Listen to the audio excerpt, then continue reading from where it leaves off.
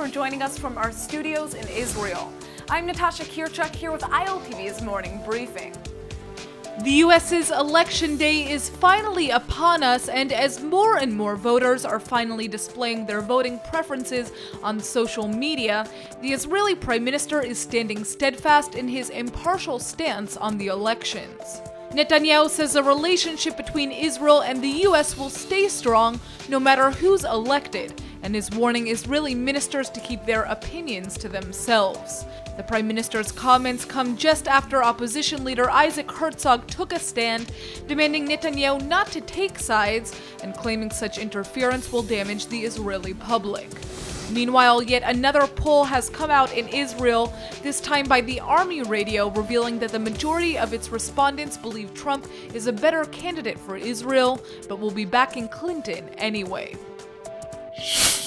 Violence is raging just across Israel's border with Egypt, where at least 50 Islamic State operatives have reportedly been killed by Egyptian army artillery attacks.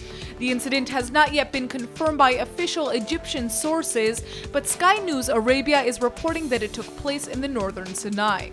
The Egyptian military has carried out several operations against the group known as the Sinai province, which has pledged allegiance to the Islamic State since 2014. The group gets most of its support from Bedouins in the Sinai who claim they're being neglected by the Egyptian government. Last month, the Egyptian military launched airstrikes at jihadist targets in the region after the Islamic State killed 12 soldiers at a checkpoint.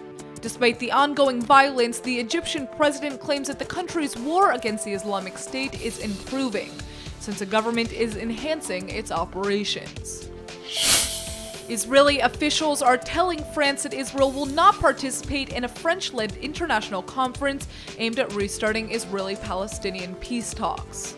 Pierre Vimon, the French government's special envoy to the Middle East peace process, met yesterday with Israel's acting national security advisor Yaakov Nagel and Netanyahu confidant Isaac Molcho.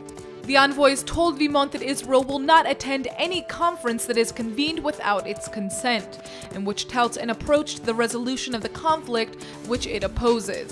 Such a conference, they say, only allows for Palestinian Authority President Mahmoud Abbas to avoid engaging in direct talks without preconditions.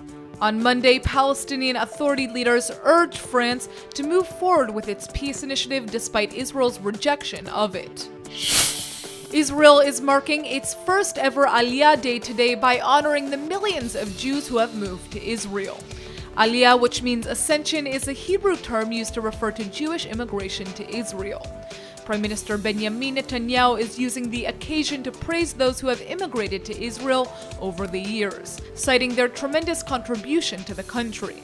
Today, schools will teach about the impact immigrants have made on the country. The Knesset will hold special meetings and ceremonies will be held at the president's residence, the IDF, and Israeli police. The Knesset passed a law in June to create National Aliyah Day, which will take place every year on the 7th of the Hebrew month of Cheshvan. The date coincides with the reading of the Torah portion this week, Lech Lecha, in which Abraham is told to leave his home to go to the promised land. That's all for now. I'm Natasha Kirchuk, and see you later with our main daily broadcast from Israel at 2 p.m. Eastern Time.